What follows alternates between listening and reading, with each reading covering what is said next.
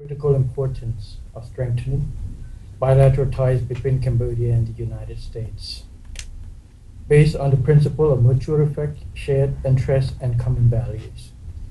Today's event is timely and relevant for our two countries, given the uncertainty adversely affecting the world economy amid multiple challenges and emerging mega trends.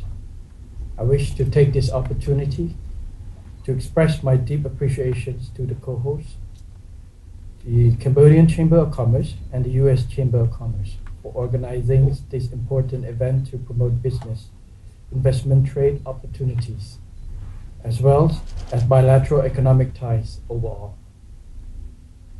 Undeniably, cooperation between the two countries is mutually beneficial. The United States benefits from Cambodia's strategic geographic advantage and a large pool of young, low-cost workers with skills suitable for manufacturing. This translates into low prices of goods for American consumers and access to U.S. market for Cambodian exports. The United States and Cambodia have a long history of friendship and cooperation that dates back to 1950, when diplomatic ties were established. Thanks to continued improvement in diplomatic relations, economic ties between the two countries have flourished. Two-way trade hit $13.3 billion last year. And the United States remains Cambodia's largest export market, especially for garments, textile, footwear, and travel goods. Direct investment from the United States to Cambodia is relatively small, despite the U.S. being one of the largest sources of foreign direct investment worldwide. In Cambodia, direct investment from the U.S. rose from $225 million in 2010 to $893 million last year. U.S. multinational recently investing in Cambodia include Ford, Coca-Cola, Tiffany, General Electric, reflecting a growing size of Cambodian market and sustained growth in people's income. Excellencies, ladies and gentlemen, with full peace, Cambodia has firmly maintained order, security, social safety, and political stability. Like the United States, Cambodia believes in freedom and is rooted in democracy as enshrined in our constitutions. The royal government of Cambodia is fully committed to multi-party democracy and respect for human rights. For foreign investors, a politically stable country with a fast-growing economy is an attractive destination.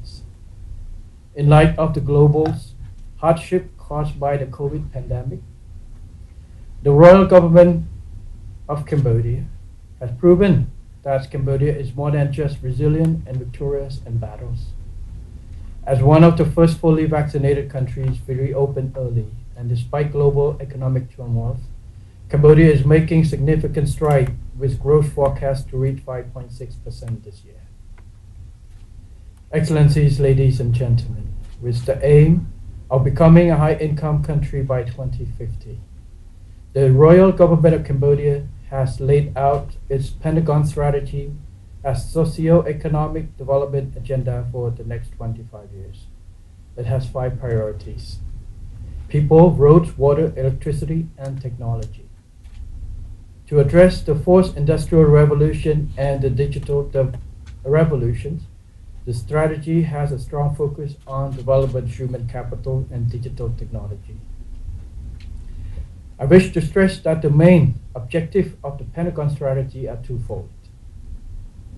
On the one hand, to maintain the momentum of peace, sustain growth and development in general. On the other, to reinforce the foundation for accelerating inclusive national development by building resilience in 5 priority areas: the public sector, the economy, the financial sectors, humans and social capital, and the environment, including climate change, as Onyakut Peng has briefly described above.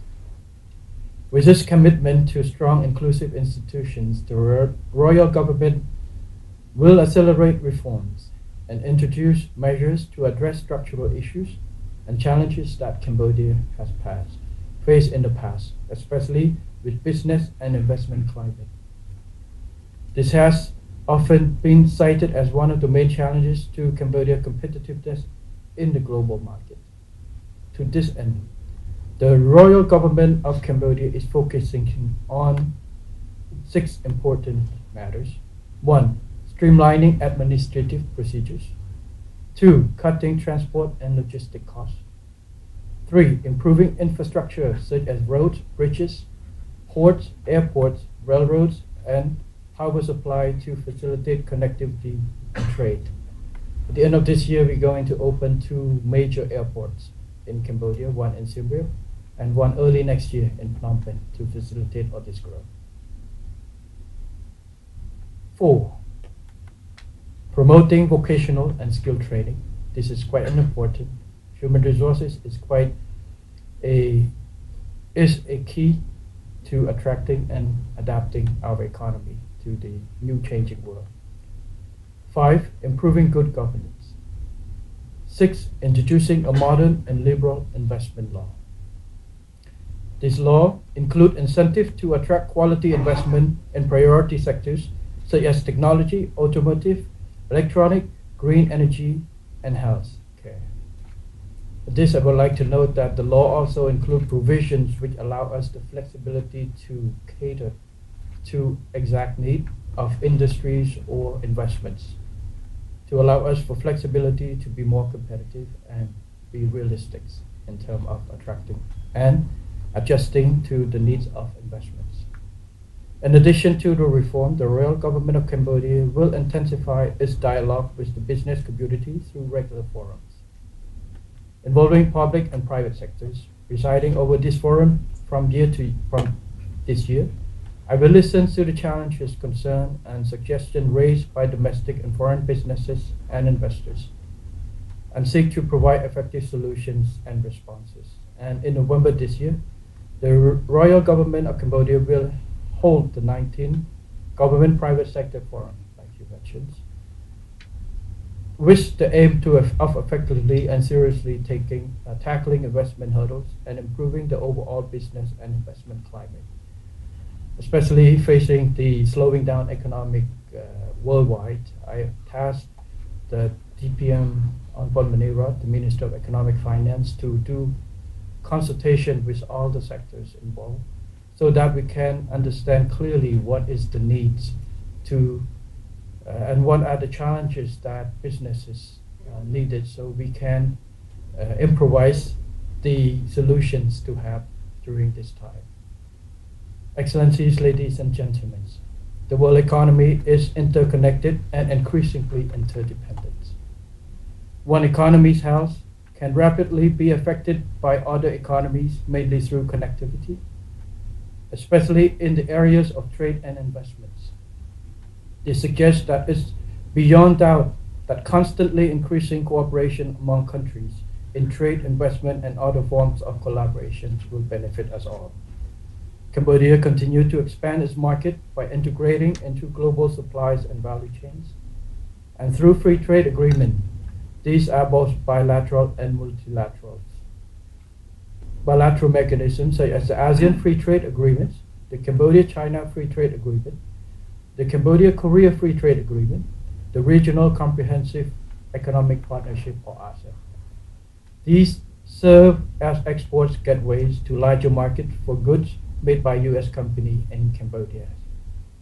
Before ending my remark, I would like to invite U.S. investors and business people to visit Cambodia. And early this year, I have an opportunity to meet the delegation from the U.S.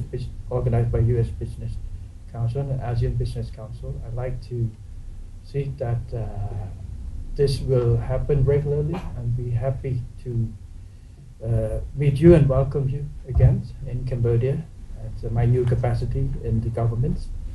And I hope that you find Cambodia as many opportunities to investment and learn more about our economic and investment potential opportunities.